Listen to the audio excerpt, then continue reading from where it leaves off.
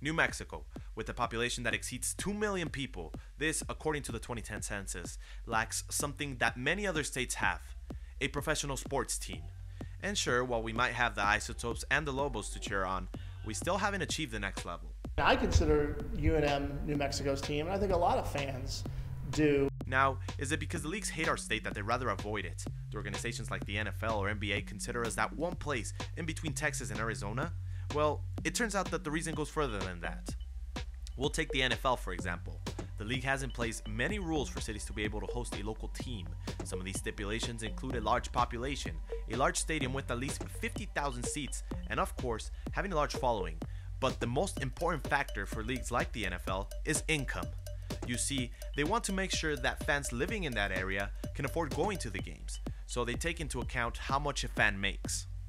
Here in our state, we're not eligible for an NFL, NBA, or MLB team because the average personal income in our state is around $37,000. This according to the US Department of Commerce. Although it's not all bad news, New Mexico is eligible for one league, and that's the MLS. By 2024 is to make a bid for MLS. Larry Espinosa is the general manager for Albuquerque Sol, a semi-professional soccer team that was founded in 2014, and as of now, they're New Mexico's biggest hope to get into the national sports picture.